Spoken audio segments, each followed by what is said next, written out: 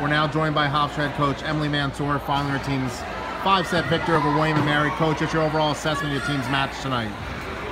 And as a team today, we didn't play the best volleyball that we know how to play, but I'm glad we won at the end.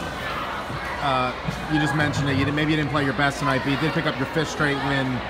Is that a sign of how good teams can get better and learn from a win where you don't play your best but you're still able to pick up the victory? Yeah, no, it's definitely a great thing to be able to pick up the victory.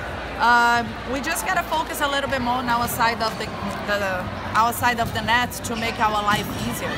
Offensively, Laura Meshula and Ivania Ortiz were your key offensive attacks tonight. Can you talk about their efforts? And they were joined a little bit by Michaela Ruckley, who shined tonight. Yeah, and it was good to see Michaela picking it up at the third and fourth set because she didn't play at the beginning of the game, so that was a really nice thing to see. And Laura and Ivania just did a really good job. They took a lot of approach, more than we wanted to, but they really carried us tonight. What flipped in that 3rd set to kind of give the momentum to William & Mary and as they took the 3rd and 4th set? We took some different players out because we know the people that we have on the sidelines are very capable of playing. But today they didn't step up when they went into play, and that really was a momentum shift for us.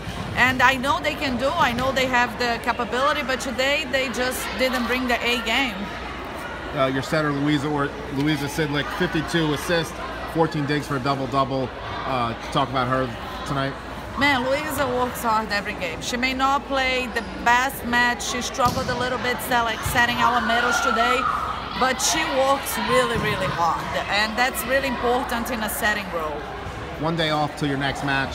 Obviously, you're not happy about the amount of service errors, the attack errors tonight. How do you flip that switch as you get ready for a really tough James Madison team on Monday? Hey, we just got to, again, think about us as we come to practice tomorrow and think about our game and the things that we have to change in order to be able to pick up the win. Coach, congratulations. We'll talk to you on Monday. Thank you.